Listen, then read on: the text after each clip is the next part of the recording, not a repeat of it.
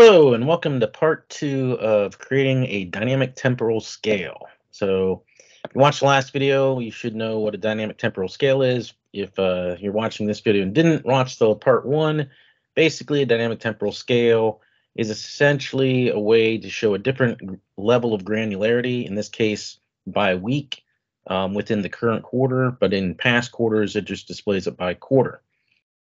So, just in short, what a dynamic temporal scale is, or review. In the last video, I built this visualization here, and that was the R10 table. It was built on these calculated columns, DTS, is current quarter, and DTS sort by, which just again as a quick review, is current quarter. We're just identifying true or false, whether we're in the current quarter or not. Based upon that column, we can then create the DTS column, which essentially returns either a week format or a quarter format as text.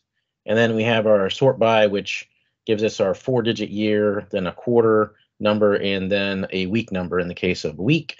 Otherwise, it returns just the 4-digit year and a week. And we obviously use this as our sort by column for DTS. So that is the calculated column way of doing a dynamic temporal scale. Now, of course, in everything in Power BI, there's more than one way to do things.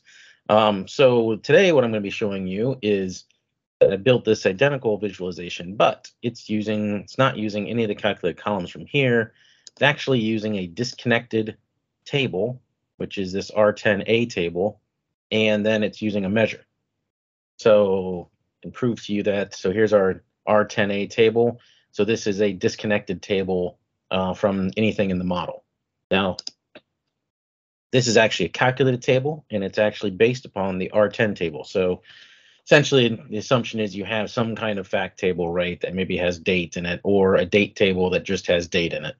And if you look at this, I mean, this may look a little bit daunting as far as the DAX, but it's the exact same code, more or less, as the calculated columns, because we're just basically creating the calculated columns within this table calculation.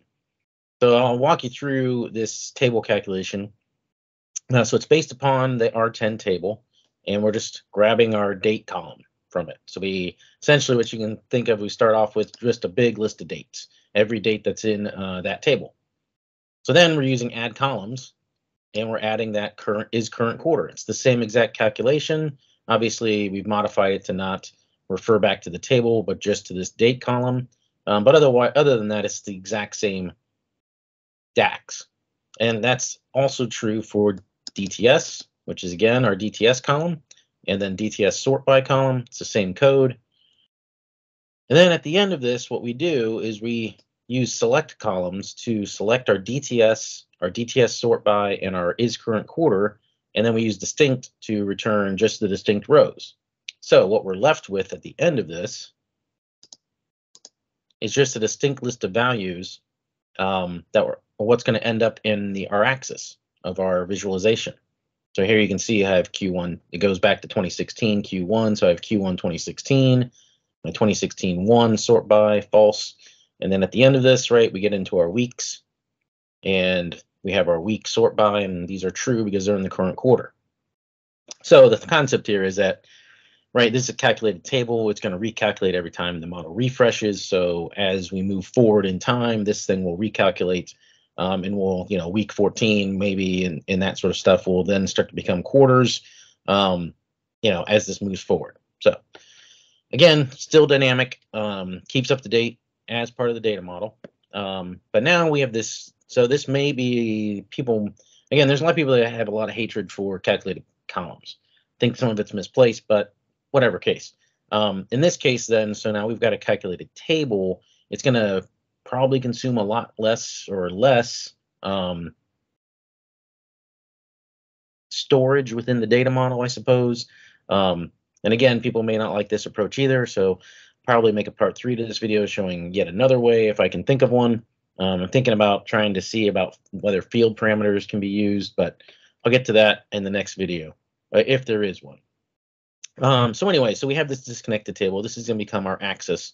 We now then need a measure So because this is disconnected, it's not connected to anything, in theory, perhaps well, I'm not going to go there.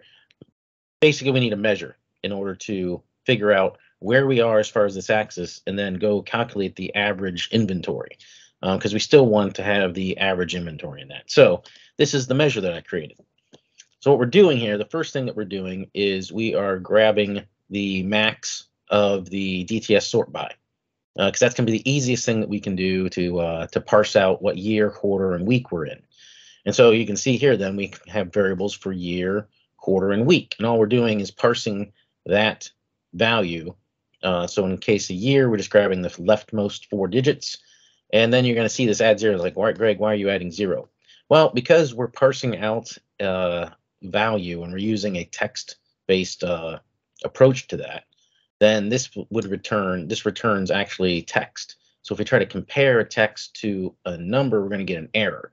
So the easiest thing to do is just add 0, and that forces DAX to then return this as a number instead of text. But you'll have to figure that out in your own data, obviously. So then the quarter, we're just using mid function to grab the 5th character. So we're only grabbing 1 character instead of the 5th character. Again, we're adding that 0. And week's a little more complicated because week may be, 6. Well, basically, it might be a one-digit week, or it could be a 2-digit week. We could have potentially solved for that by 0 padding our week value, but we didn't. So in this case, we're just checking to see if the length of the value is 6, which means that because all the quarters should only be 5 characters long. So now we're checking to see if it's 6. If it is, we grab the last character. If it's 7, we grab the last 2 characters. And if it's neither of those, then we return blank. Then we add 0, of course. So then what we do is we say if week equals blank, then average X, then we know we're in a quarter, so we grab our quarter information. And if we are in a week then, and where week is not blank, then we are going to end up grabbing the by week, right? So that's essentially really all there is to it. The DAX is not super complicated, really, especially if you take it in chunks.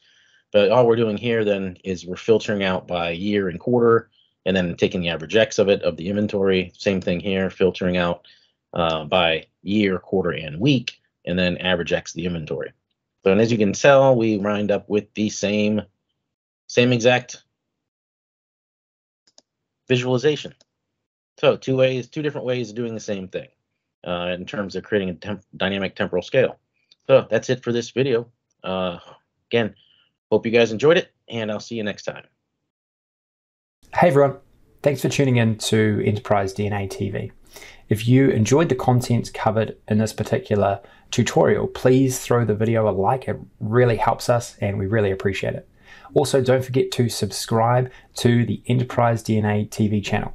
We have a huge amount of content coming out all the time from myself and a range of content creators, all dedicated to improving the way that you use Power BI and the Power Platform. Lastly, check out Enterprise DNA's website. Plenty of resources and further learning that you can access very easily. All the best. Take care.